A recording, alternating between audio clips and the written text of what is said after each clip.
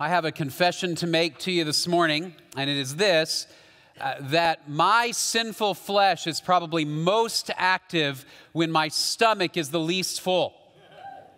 In those moments where I have to wait for food, perhaps I show up to a restaurant and they tell me the wait will be an hour. Or perhaps I was expecting food at a certain time or expecting a certain type of food and got something different. I struggle with patience. And my sanctification is threatened deeply at those types of moments. Allow me to illustrate. This past Christmas, my wife and I ordered some tamales to eat on Christmas Eve. I know many of you probably have that same tradition around here. Shannon called the order in weeks ahead of time and said that we wanted it to be ready around 4 p.m. on Christmas Eve. And the plan was I would go pick up the tamales, and then I would come home, and then we would go to church to worship on Christmas Eve together and then come home and eat them. So she ordered about 3 dozen pork tamales. We had some friends coming over, so ordered some extras.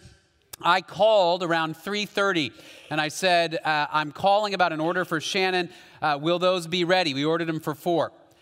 They said, absolutely, 15 minutes, they ought to be ready, come on out. So I got in my car, I drove out there, I walked in, I said, I'm here to pick up an order for Shannon, 3 dozen pork tamales, and I noticed that our order was not lined up along the counter like other people's orders were. And as I was talking, the woman who was in the back making the tamales looked up and said to her coworker, the pork is all gone, like that. And at that same moment, I looked over and I saw a family who had come in just before me with an enormous cooler. And they were stuffing it full of pork tamales. And I thought, those are my tamales. They're eating my tamales. And the man said, if you come back in an hour or 2, we'll have more. And I said, well, I can't come back in an hour or 2. I have somewhere I need to be. I didn't tell him I was going to church because I could feel the anger welling up in me. And I didn't want to say it right at that moment. I said, I can't come back. And I started to feel frustrated, and I asked him, I don't think I yelled at him, I asked him, why did you take more orders than you could manage? In my mind, this was just a simple matter of numbers, right? Just figure it out, and I was going to instruct him and fix their system, right? He said, I'm really sorry, it just is the way it happened. We made something like 18,000 tamales today or something like that. And I worked ahead, and I said, okay, well, what can you give me right now? And he looked around, and he managed to cobble together 10 pork tamales. I don't know if he found them under the sofa or something, but he put them up on the counter, and he goes, and then I have these chicken ones that you can have also. So I said, okay, boo, right? But I'll take them. I ordered pork. I got in the car, and I was flustered, and I was frustrated, and I was angry. And as I drove away, then it hit me that I was on my way to go celebrate the greatest act of selflessness in the history of humanity. And I was tied up in knots about my tamale rights as an American. And the contrast struck me, and it convicted me deeply. Because at that moment, selfishness threatened to sabotage my worship of God. What happens when you and I enter into worship with hearts and minds that are selfish?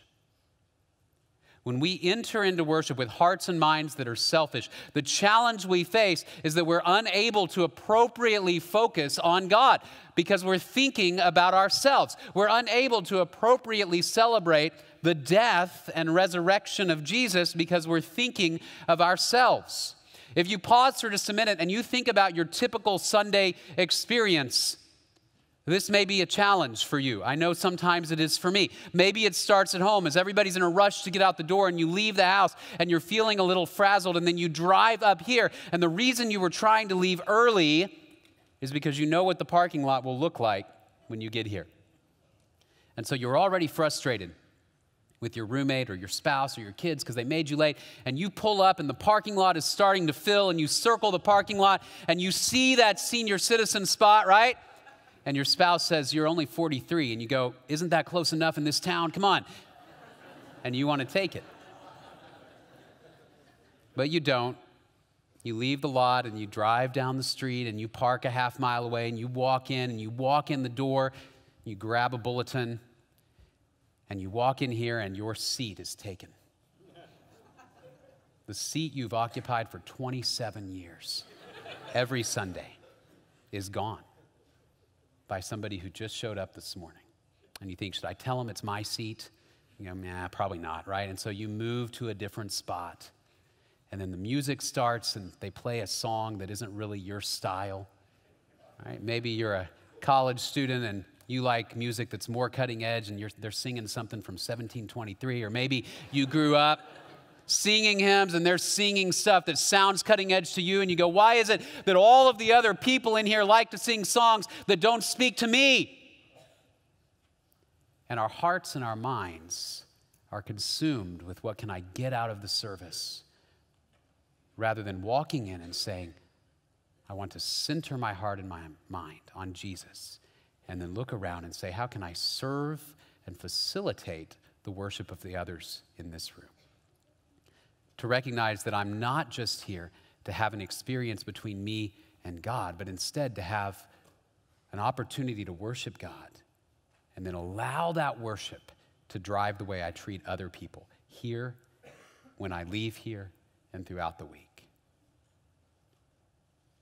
The first century church struggled with many of the same issues that plague us, because they lived in a culture like we do that was consumed with status and importance and personal rights and what can I get and where can I make my mark on the world. And so they wrestled with these issues. And in our passage this morning, Paul addresses those issues. He addresses them from the standpoint of the Lord's Supper.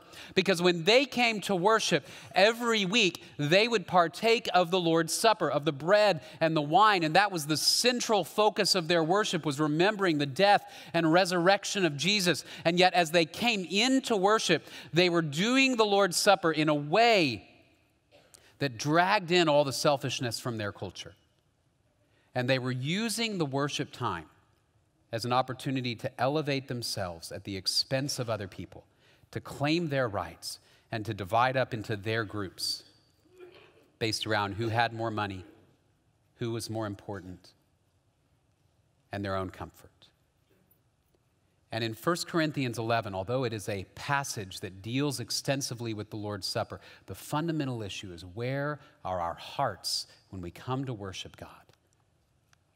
Because selfishness will sabotage worship. But the good news is that worship drives out selfishness. When I am consumed with the worship of God, that ought to push thoughts of self away. And if Paul were writing 1 Corinthians 11 to us, the cultural issues would be a little different, but I believe he would still push us to ask these questions. What are you reflecting on when you come in the door? Who fills the center of your thoughts? Is it self or is it Jesus? As you walk in, does it occur to you and me that the person walking in over here or over here had the same stressful experience coming in this morning as we did, maybe even worse? And what they're looking for is to know God, to worship God, and to find a community that will facilitate that for them, rather than a community of people who will seek our own interests, divide up according to our own preferences and cliques and comforts. Those issues have plagued the church from the beginning. And ultimately, Paul says that the effectiveness of our testimony for Jesus Christ really hinges on how we approach worship. Because worship drives our service and our evangelism and our attitudes toward others.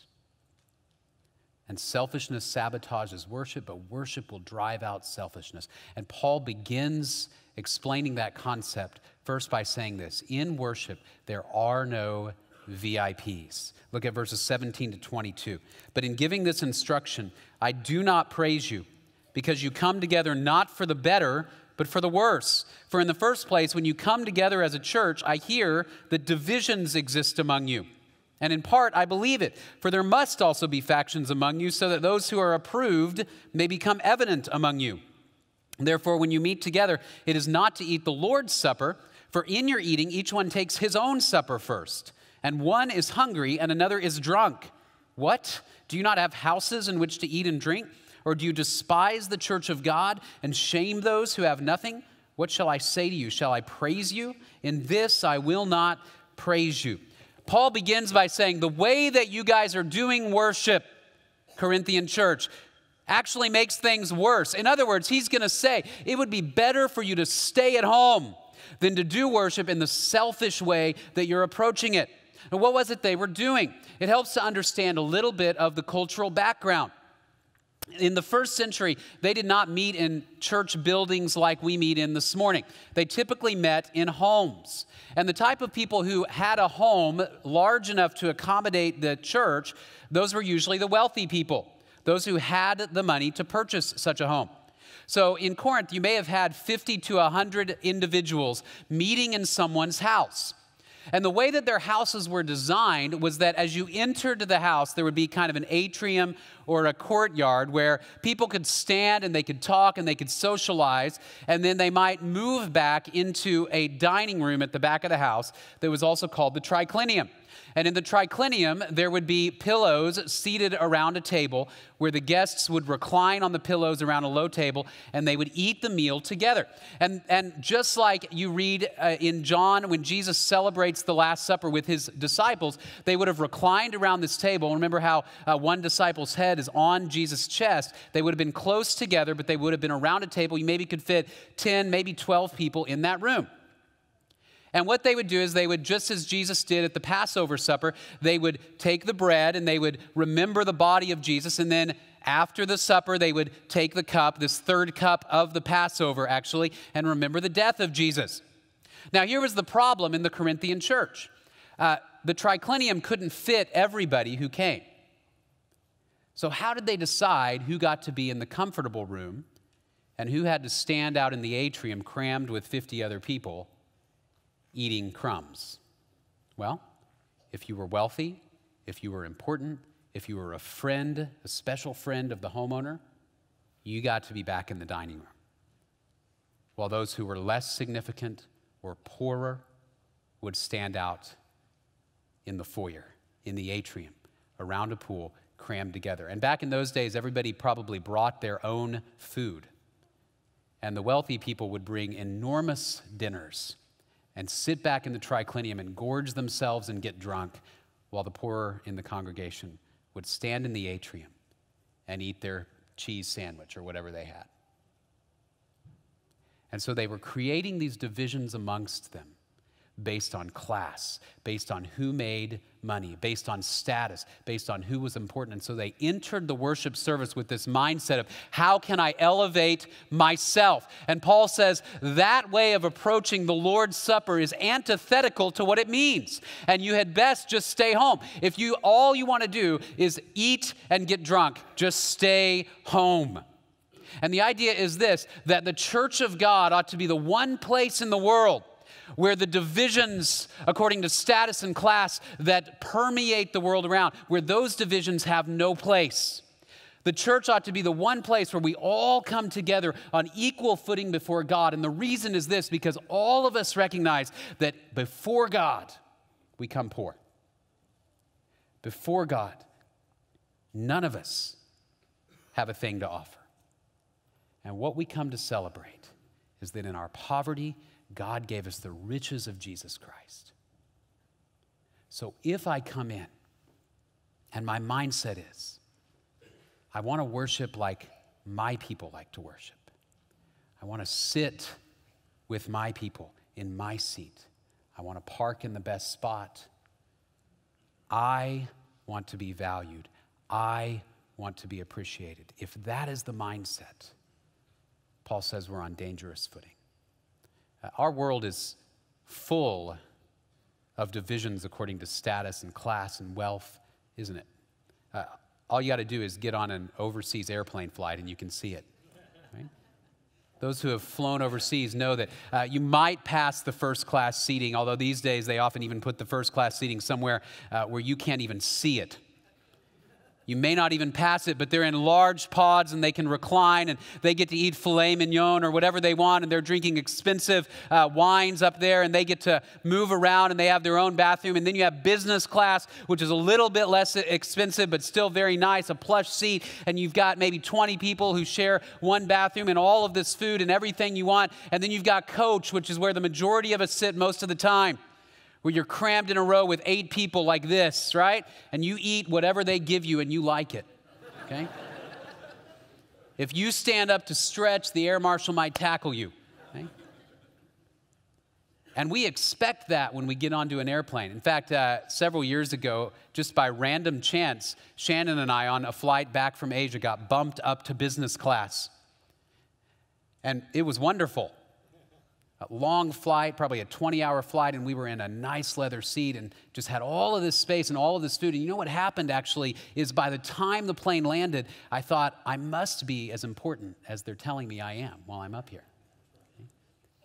And I began to feel more important than I really was. I kind of wanted the plane just to keep going and just go back, come back again, right? We'll just do this for several days. We expect that when we go out in the world. When you go to a football game, you expect there are expensive seats and cheap seats. When we move in our circles in this community, we expect that people divide up according to career, according to size of home, according to salary, according to race, according to class, according to all of those things. Yet what Paul says is when we come in here, this ought to be the one place in the world where none of those divisions make a difference. College student or adult, married, single, kids, no kids, white collar, blue collar, 10,000 square foot house, small dorm room. But we all come before God equal because there are no VIPs. Paul says, I will not commend you for treating the church as if some people matter more than others. And the reason is this, because Jesus is right at the center of our worship, not you or me. Jesus is right at the center of our worship. The other way to put this is if there is a VIP in this room, it's Jesus, and he's the only one. The only very important person in this room is Jesus, and it is he that we all come to bow before, to worship, to make the center. Look at verses 23 to 27. For I received from the Lord that which I also delivered to you, that the Lord Jesus, in the night in which he was betrayed, took bread. And when he had given thanks, he broke it and said, this is my body, which is for you. Do this in remembrance of me. In the same way, he took the cup also after supper, saying, this cup is the new covenant in my blood. Do this as often as you drink it in remembrance of me. For as often as you eat this bread and drink the cup, you proclaim the Lord's death until he comes. What Paul says is when you come into worship and when you participate in communion and when you sing and when you serve, you are celebrating the fact that Jesus died for us in our place and rose again. And as I said a few moments ago, it is the greatest act of selflessness in the history of the universe. As Philippians 2 says, that he is equal to God, yet did not consider that equality with God a thing to be grasped, to be held onto, right? But he emptied himself by taking on the form of a servant and being made in the likeness of men. He humbled himself even to the point of death on a cross. And when we come to worship, we remember that. And we worship him now who is risen. And every knee will bow as we sing. Every tongue confess that Jesus Christ is Lord to the glory of God the Father. I am not at the center of the worship service. And you are not at the center of the worship service. It is Jesus Christ. And when we come in and we put Jesus in the center of our thoughts and in the center of our affections, that ought to drive away any thought that I'm here for my own preferences, that I'm here for my own comfort, that I'm here for my own social life, that I'm here for any reason other than to stand with other poor sinners and say, thank you for your death and resurrection for me. Everybody who has been to a birthday party for a small child, particularly those who are preschool age, 2 to 5 or so, know that there's often a moment when a child whose birthday it is not bursts into tears because it is not his birthday. As he sees the guest of honor receive all of the presents and get the largest piece of cake, and everybody sings to the guest of honor, there is often a child who bursts into tears because he wants the presents, maybe even the present he brought. It occurs to him at that moment, this isn't for me, and starts to cry. And if you're a parent of that child, which many of you have been, you know exactly what you have to do. You take that child aside and you take them outside and you have the conversation again that you probably had in the car already, but you have to repeat it. This is not your party. This is February. Your birthday is in October. Right? We had your party. This is Billy's party. So he will get the presents. He will get the cake. He will get all the honor. And you'll be happy about it. Or we'll go home, okay? Because it's not your party. When you and I walk into this room, it is not our party. It's Jesus's. Just as we celebrated baptism earlier, in a little while, we're going to celebrate communion. And just like these bookends are on our service, what we're celebrating is the death and resurrection of Jesus Christ for us, and it's not our party. So we place him at the very center. From the moment we leave our house to driving into the parking lot to coming into the room, we center our thoughts on Jesus. And that drives us to care for the others in our midst. To look around and say, how can I facilitate their worship? How can I draw in those who may be feeling excluded? Perhaps instead of always just having lunch with those who are like me or those that I know, what if I draw in those that seem like they're on the outside? What if I take that attitude of worship where Jesus' humility and service is at the center of my mind, and I take that attitude out into the world with me? What kind of testimony would the church of God be able to have?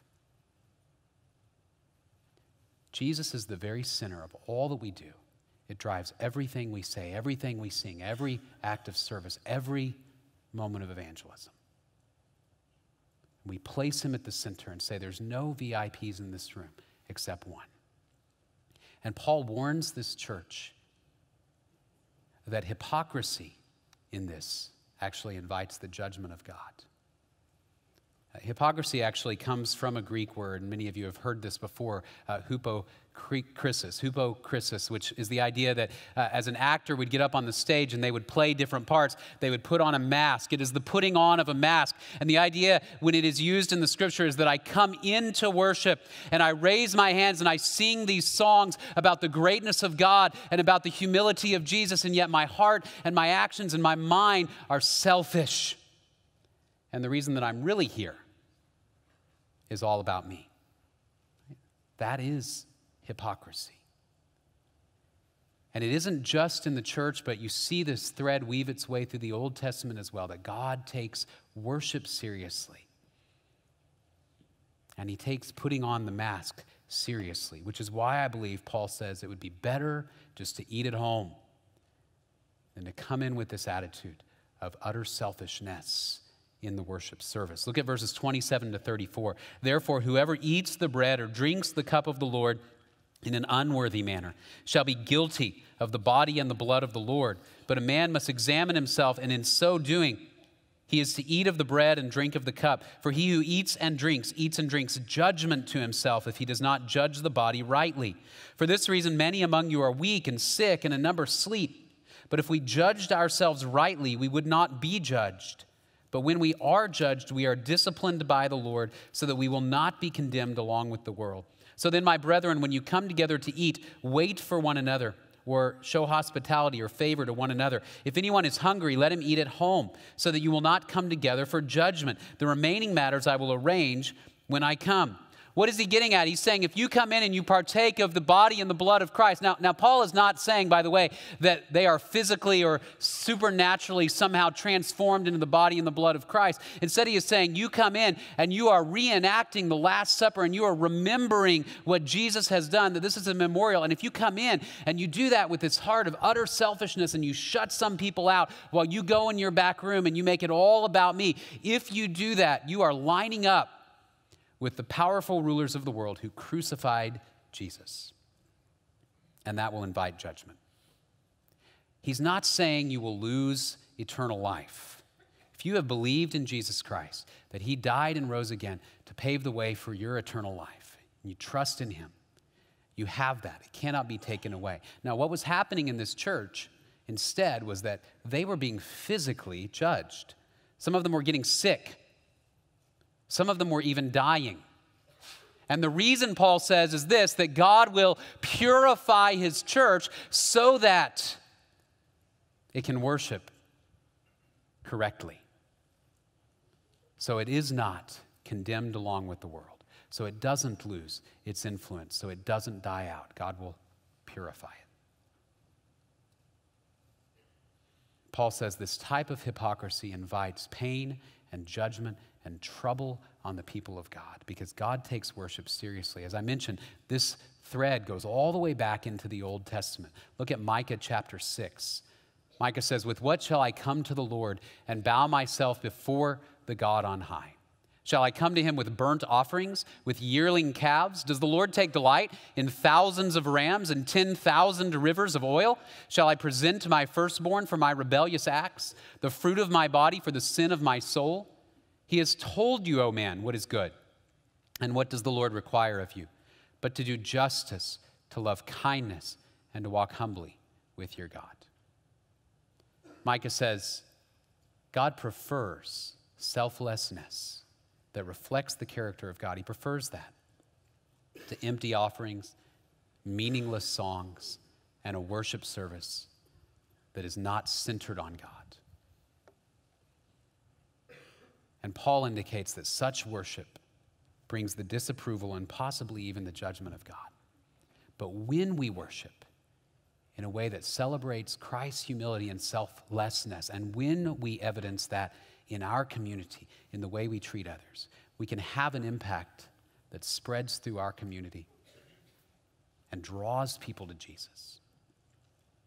I've been reading the last couple of weeks a biography of George Whitefield, the famous 18th century preacher and reviver, great awakener from England. George Whitefield was this British preacher who preached in the fields, and he preached the gospel of Jesus Christ. And along with Wesley and Edwards and other preachers of the era, they inaugurated what is now known as the First Great Awakening, a great revival both in Britain and in the United States, where many, many people came to know Jesus and trust in him. New churches sprang up that were vibrant and alive. And at least part of the reason for the First Great Awakening was this, that the churches in the 18th century, particularly in England, but to some extent in the United States, the churches were oriented around social status and personal preference and class. You could pay a certain amount of money and get the pew that you wanted to sit in. Even the priests were often beholden to the wealthier members of the congregation, so that those who were poor, those who had less status, often were outside. And they looked at the church and said, there's nothing there for me. It's just like the world around. And one of the things that made Whitefield's ministry powerful was that from the very beginning, as he preached outside, he said, there's no division here. Whether you're a pauper or a king, if you get here and there's a space on the front row, you're welcome to sit close and hear the gospel of Jesus Christ, because we all stand equal before God as sinners in need of a Savior. And that permeated the ministry of Whitefield and the Wesleys in particular and other reformers of the era. And out of their ministries sprang up what we now know as evangelicalism. That churches who emphasized a relationship with Jesus because of his death and resurrection. Those churches flourished and grew, and the churches that were focused on class and status dwindled, and their influence waned and eventually went away. You and I are recipients of their ministry, and yet the warning to us is as poignant as it was 2,000 years ago or 200 years ago, that God cares about the way we approach worship, perhaps more than he cares about acts of service that we do even. He cares that we walk in here and we orient our minds and our hearts on him. And then that ought to drive us to care for the others in our midst and outside our doors, because we're focused on the death and resurrection of Jesus. And I think often one of the ways that God judges a church is not merely by sickness or death amongst the congregation, but also just the waning influence of a church in the culture. And yet if we can drive this selfishness out and say, when I come in here, I want to fill my mind and heart with Jesus Christ. I want to worship him and then imitate his pattern of humility and selflessness. I believe that the testimony we can have in our community will multiply and expand and draw people to know Jesus. So worship drives out selfishness, but selfishness can sabotage our worship. In just a few moments, we're going to celebrate communion, and as the men get ready for communion, there's a couple of applications I want to leave us with, and a couple of things to reflect on as we prepare for communion. First of all, as you come in each morning, whether we're serving communion or not, place your focus on Jesus. In fact, perhaps begin on Saturday night. Maybe read Philippians 2, verses 5 through 11, about the humility of Jesus Christ, so that when you wake up in the morning, your mindset is, how can I focus on him and what he has done? And let that be the center of my worship instead of my own preferences. And then aim to serve those around you. How can you give somebody else the best seat, the best parking place? Perhaps you can serve in the nursery so that one week a nursery worker can sit and worship. Perhaps you can be joyful about songs that aren't your favorite, so that we all can worship God together and remember that this is about him, not about my preferences. How can I aim to serve those that are here with me? As we prepare for communion, then let's reflect upon those things. And as Paul says, examine our hearts and our minds and where they are before the Lord. And are we celebrating the bread and the cup in an attitude that is consistent with the humility and selflessness of Jesus Christ?